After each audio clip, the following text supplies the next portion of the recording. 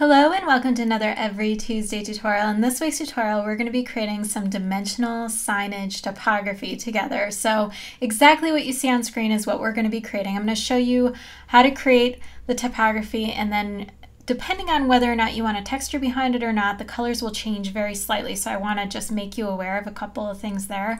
This texture is from my Mega Paint Streak pack. It's number 17, so if you have the pack, that is this texture. And I'll leave a link in the video description if you want to check those out.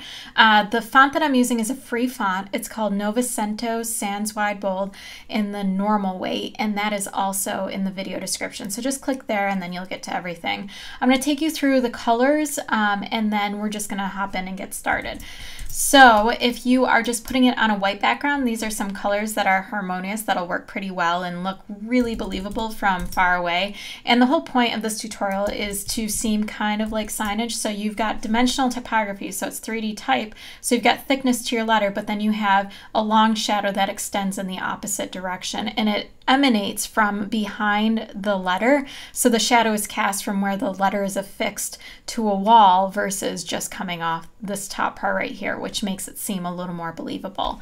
So I'll show you all the angles so you can get everything right there. If you're putting it on a white background, this shadow color is the one that I'd suggest versus a darker one over here if you're on a texture. So I'm working in RGB for this just because it's a lot more vibrant on screen for you. So that is what you're seeing over here, the color build. So this is the main letter color right here if you're working on white.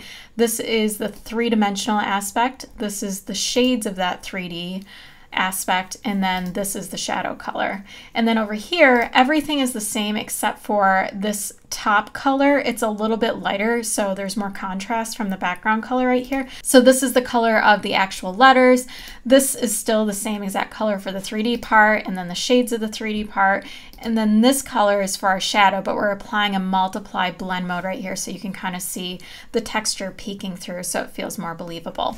Okay, so we're just gonna jump right in and we will set this type out. So I've got E-T here to represent kind of the abbreviation for my website, every-tuesday.com. And blockier letters are definitely way easier to start with versus curved letters. So these are really good letters to start with if you're just new to this. So I'm gonna hit T on my keyboard and I'm just gonna put E-T and make these nice and big for you so you can see what's going on here.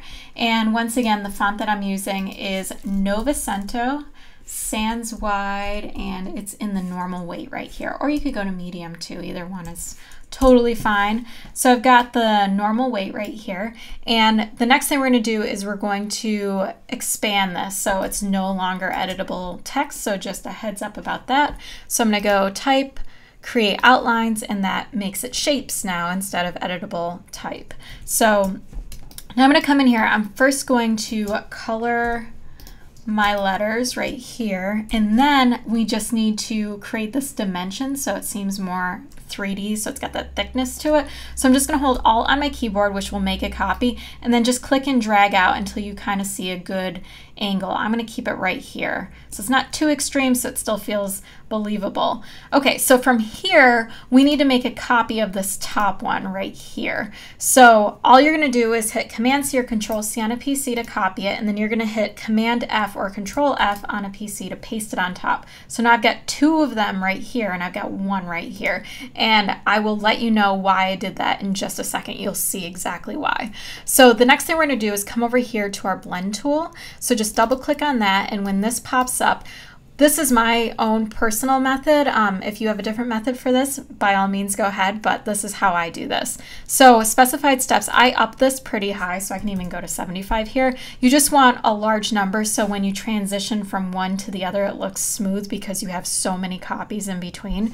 So then I'm gonna hit OK, and I'm just gonna click once on this top copy and then click one more time on this bottom copy, and that will create a blend between those two copies.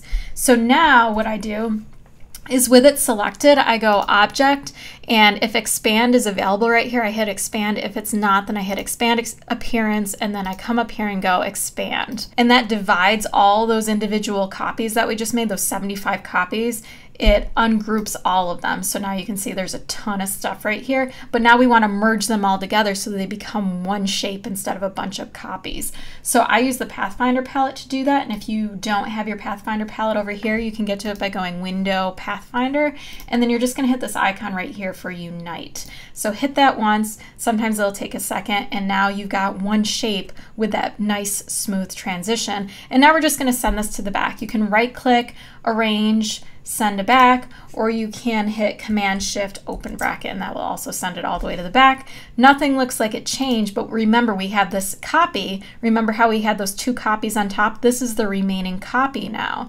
We can color this kind of 3D shade right now by coloring it right up here. So now we look like we really have some good dimension going on. So we're going to save these extra shaded parts for last. So the next thing we're going to do is just create that shadow that we need. So I'm going to click on this top copy. I'm going to hold Alt, click, and drag until I hit this position right here from your shadow. Remember how you dragged it down before? You're just going to drag this copy to the exact same spot.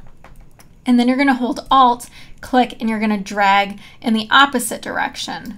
So once you have that, now we're going to blend these two together. And it's fine if they're the same color right now, but if you want to be able to tell them apart a little easier, you can definitely color them a different color so you can see everything. So then you're just going to come back over to your blend tool, click on that, click on one copy, click on the other copy, that's going to blend together. Then you're going to come back to Object, Expand, hit OK, and that's going to divide all of them up. And then you're going to come over here to your Pathfinder, hit the Unite icon, and now they're one shape, and then you can send them to the back.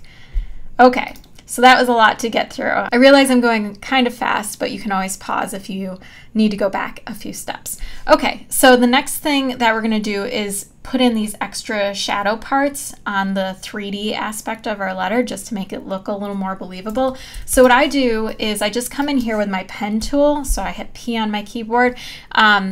You want to make sure that your smart guides are on because it'll be a lot easier to kind of snap as you're drawing, especially for blockier letters. It makes the whole process way easier. So if you don't have your smart guides already turned on, definitely do that. So just go View, Smart Guides right here and make sure this is checked.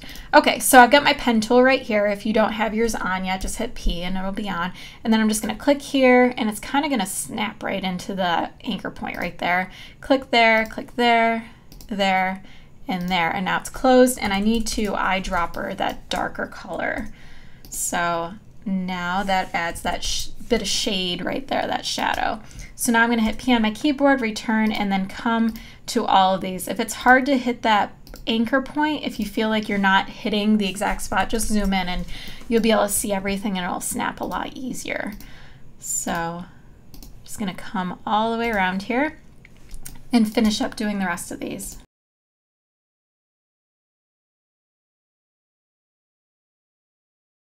Okay, and if you're ever unsure where you should be putting these shaded areas, you always want to consider the direction that your light source is coming from. So since my shadow is going off this left side of the letters, that means my light source is kind of right up here. So anything that's kind of hitting the light rays right here, since this is the underside of the T and the E right here, these ones would be in the shade because these left kind of top sides are what are getting hit by the light rays. So that's just an easier method for thinking about where you need to put those shadows and where the highlights hit.